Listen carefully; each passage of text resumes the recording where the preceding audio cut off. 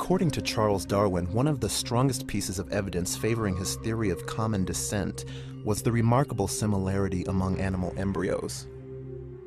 In the late 1800s, German naturalist Ernst Haeckel produced drawings that seemed to confirm Darwin's claim. Ernst Haeckel was a German biologist and artist, a contemporary of Darwin's, who, among other things, made some famous drawings of vertebrate embryos, fish, humans, salamanders, chicks, turtles, and so on. And in those drawings, Haeckel tried to show that all these different vertebrates look very much the same as early embryos. Their early similarities showed that they came from a common ancestor, and differences arose only later. The problem is that he faked his drawings. The early vertebrate embryos don't really look that similar at all. The problem with Haeckel's drawings wasn't just that they were inaccurate, they were actually false in many cases. But the real damage was done when these drawings entered into biology textbooks decades ago, and they've never really been taken out. If you open a high school biology text now, or even a college biology text, you'll find these drawings, although they may not refer to them as Haeckel's drawings, and in fact, they trace their ancestry directly to Haeckel. You see the pictures of the embryos.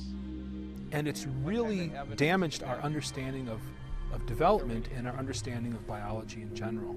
It's clear that Haeckel may have fudged his drawings somewhat to look more like his ideal than they actually are. Now, does that actually take away from what we know about the relationship of embryology to evolution? Not a bit. The whole Haeckel's embryo story has been greatly blown out of significance. It is a minor footnote in the history of science, and actually it's been known for 10 or 15 years that Haeckel's embryos are not to be relied upon. The reason why the diagrams are reproduced is because they're easily available. There's no copyright on them. It's an easy way to illustrate a point. And I would argue that the basic point that's being illustrated by those drawings is still accurate.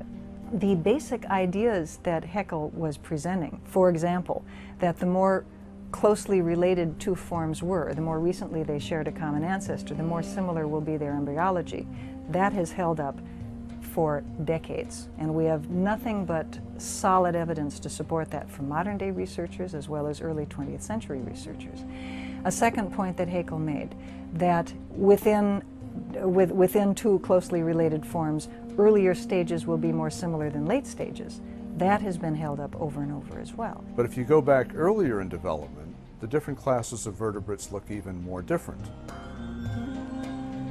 According to Wells, Haeckel, and many modern textbooks, mislead students not just because of faked drawings, but because they leave out the earliest stages of embryonic development. What students are shown as the first stage of embryonic development is actually the mid-stage. And very few textbooks show those earliest stages, and yet that's the whole point. It's the earliest stages that are supposed to be the most similar, and they're not. Some textbooks actually use photographs of embryos, but they pick only that stage and those classes that happen to look most similar.